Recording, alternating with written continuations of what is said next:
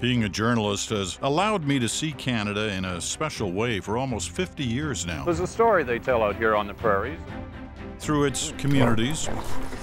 Hello once again from Montreal. We're in a shaft at the old Syndicate coal mines here in Spring Hill, Nova Scotia. Through its people. Well, the Rosemary Brown table is all smiles right now. Through their struggles. Do you worry about the ice? Through their victories. At stake today, Brian Mulrooney's place in history and a document that will shape the country for generations to come. You've been to Canada once. Look, I think that Canada is one of the most impressive countries in the world. Meeting some extraordinary people along the way. Often with a crowd. Being witness to extraordinary circumstances. Good evening again from the Berlin Wall. Leaving the CBC's flagship will not be easy. But what's important is that the National of the future will continue to reflect our world, our country, and our people.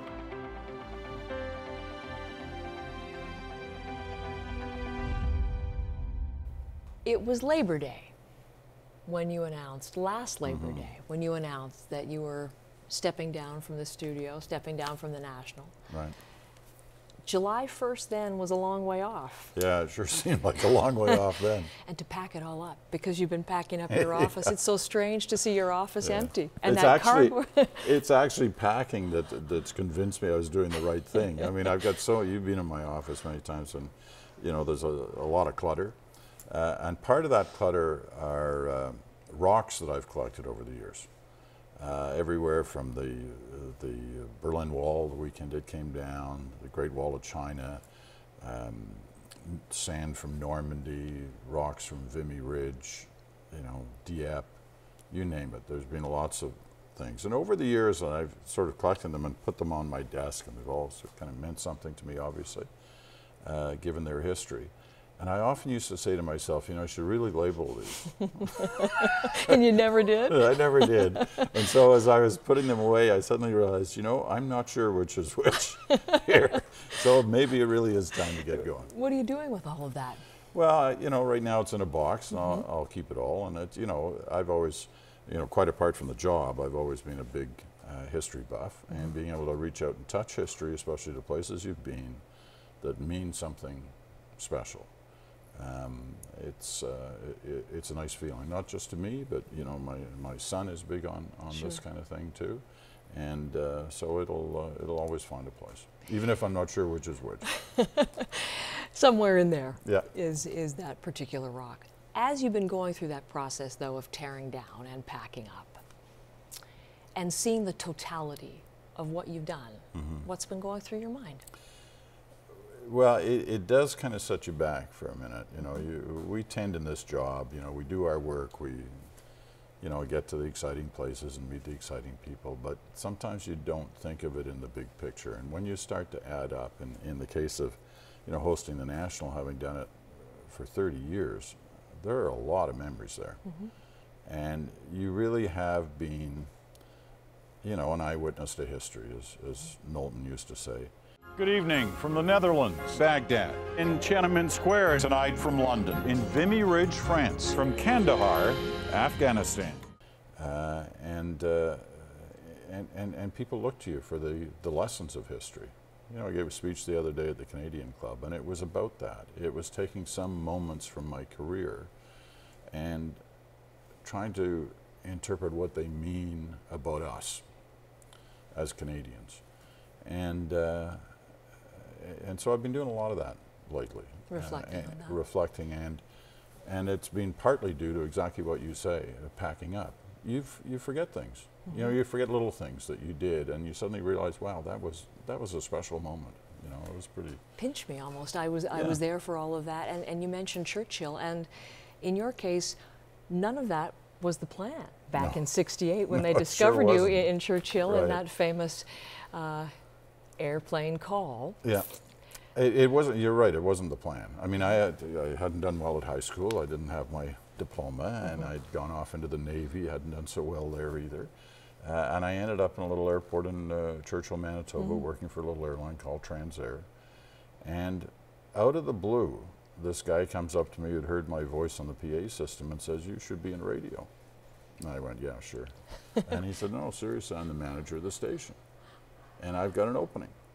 And you'd be great if you're interested in doing the late night shift. And that's how it started, September of 1968. So it's like 49 years ago this fall.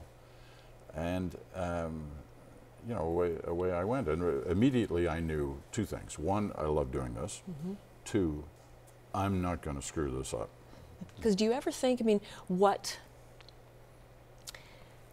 might have been your path, where you might be today, had he not heard that, had that not happened? Yeah, I've thought about it. I was going to have to do something about, you know, my life direction at that point. There was a saying in Churchill, which is a great community, faces massive challenges all the time, and this year no less than years past. But there was a saying there that if you stayed more than 3 years, you'd never leave, because there's really something about the place. I say this about a lot of remote communities. And I was just a couple of months into it, but I stayed there for 3 years. And when I had the opportunity to leave to go to Winnipeg with the CBC, I really had to think about it. And I had a hard time making that decision. But what would I have done? I could still be in Churchill loading bags on the plane. Who knows? You worry about the ice? Yes, I do, yeah. What's going to happen if it all melts away? All jolly we miner men, and miner men are we. They've all worked the coal mines in Cape Breton. Now they sing to preserve the heritage and the folklore of the island's mining communities. Canada is still here tonight, but just barely. Quebecers have voted no to sovereignty. But of course, the story the whole world is watching is the historic switch to the year 2000. This is the day that Winnipeg has been waiting for, worrying about, even dreading. Let us recap for you what has happened today on what has proven to be an unforgettable day. Name the youngest MP in the House of Commons. Pierre-Luc Dussault. I looked it up, Peter. Good evening, I'm Peter Mansbridge from downtown Toronto. For the most part, an eerily dark Toronto. You know, in this business, you rarely get a break. It's probably going to be the hardest thing for me. After July 1st, I won't be on call like I have been for 30 years, every day, whether I was on holidays or not on holidays. I used to feel guilty getting on a plane to fly somewhere for fear something would happen during that time. In fact, you'd have to go home. Yeah, especially after 9/11, Sure. when we were all so tense about going anywhere for any length of time. But now suddenly, you know, it won't matter where I am or what I'm doing, and I can just relax. But there's going to be a part of me that will. You know, we'll look up when a fire engine goes by, or a police car, or there's a bulletin on the air. Or there's the next big breaking story that you're not Exactly. back on. Yeah. You'll be wanting to get on that plane. But it does give you the freedom to do all the things that are you. The Peter Mansbridge that we don't see here in the studio or on the air. Who is that Peter Mansbridge? Who is the Peter Mansbridge who, for example, your son Will sees? Well, he sees a really bad golfer. Right? He sees his dad. We've golfed together since he was, I don't know, 6 or 7 years old, and he's a good golfer, and so he's put up with his dad. He started beating me when he was, I think, about 12, and so now it's just a treat. It's just a treat to watch him swing the club, because he's got one of those like perfect swings, something I've never had. But he sees a guy who's, you know, loves certain sports. Hockey. Love hockey, love the Leafs, love the Jets, and especially the Leafs now.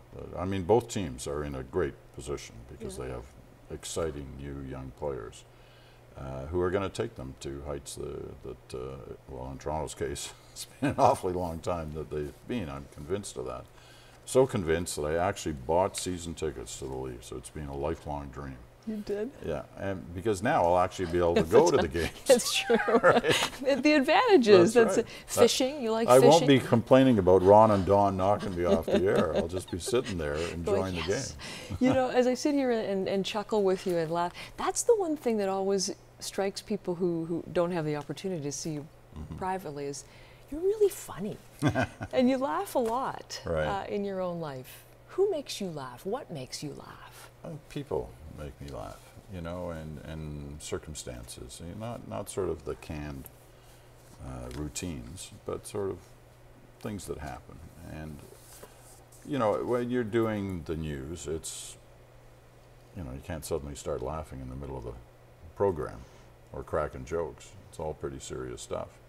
And so when you do get the opportunity, you're right, people go, wait a minute, that's not He's not Mansbridge, supposed to that be can't be laughing. that way.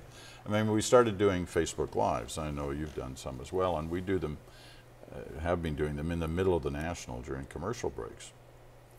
And it's live right in the middle of the program, but it's a different guy. And the questions often are kind of light and airy, and it's fun. But they're astounded. My gosh, he actually has a sense of humor.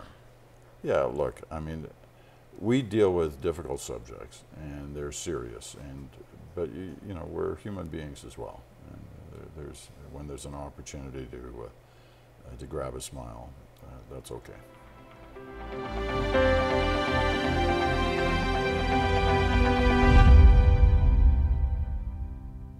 Here in Berlin, there's another opening in the wall tonight, number 22. When the waves crashed ashore here and they didn't have far to come, there's the beach line. Our ride today is on an Israeli Air Force Black Hawk helicopter. That is the area that the suicide bombers use to get to some of their targets. Look at those.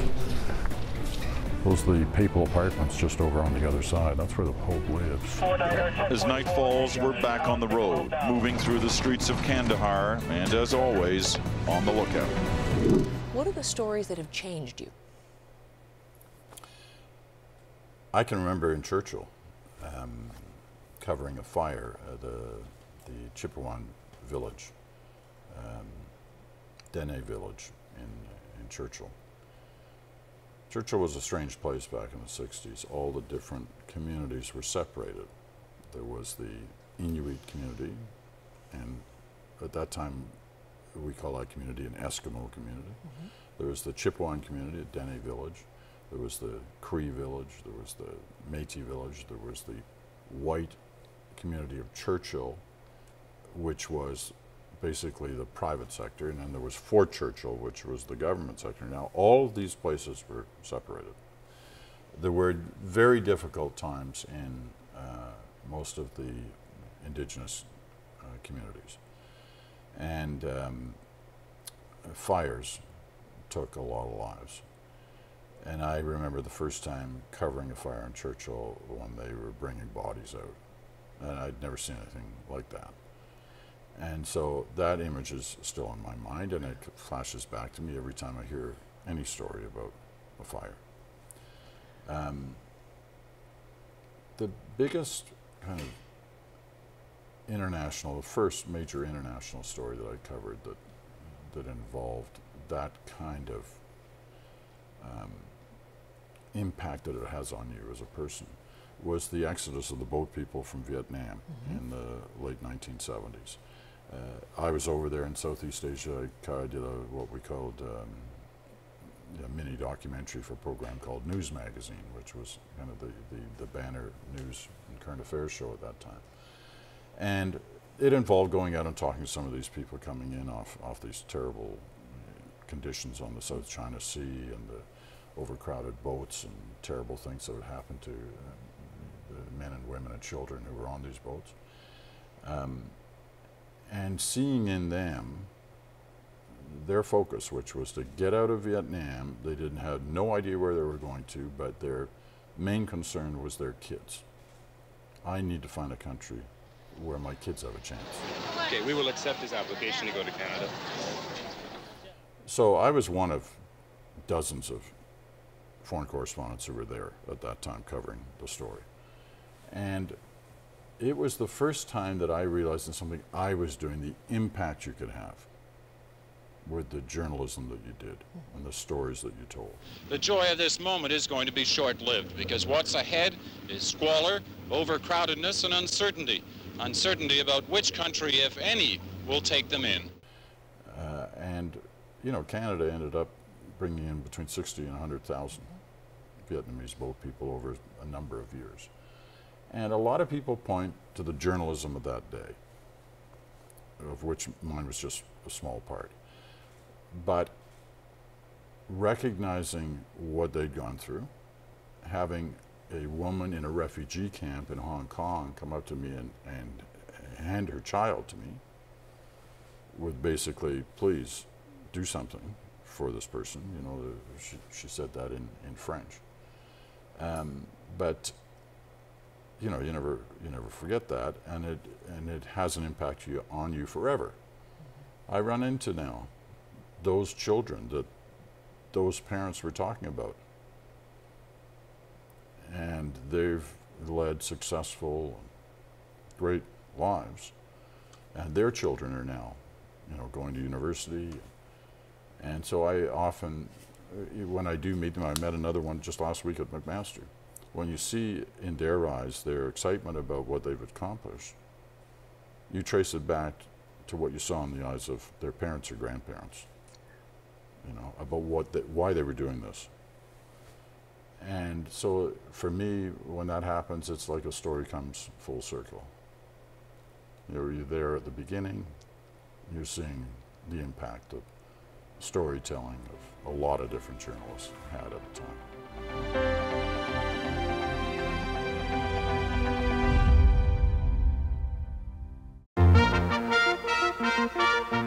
The National with Peter Mansbridge.